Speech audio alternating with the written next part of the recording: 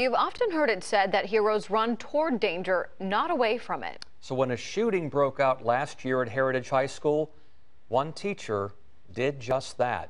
And he sat down only with 10 on Your Side investigative reporter Julie Millay to share how and why he put himself in harm's way. Julie?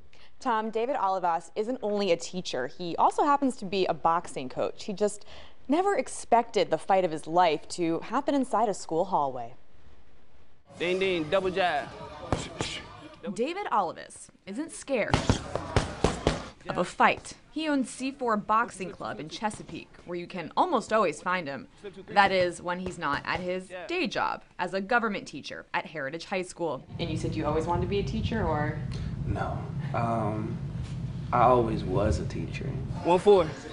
He's the guy you want in your corner when you find yourself on the ropes.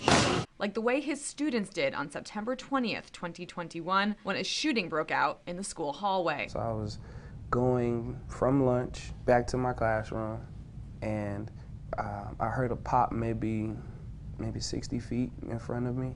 It was different. I saw a scattering. If it's a fight, everybody runs to the fight to see. You know, pop, everybody goes away. And I saw that, and so I kind of just like darted forward. As any good boxer will tell you, many matches are won not by knockout, but by decision. The surveillance video shows the decision Olivas made to go after the shooter. And I was trying to figure out where the pop come from, and then as I was seeing the situation, it was like, okay, there's a gun here, I don't know where. Seconds later, he found it. Then I saw the gun go up and the shots went off. I ducked and ran and we fell and we tried to scramble up.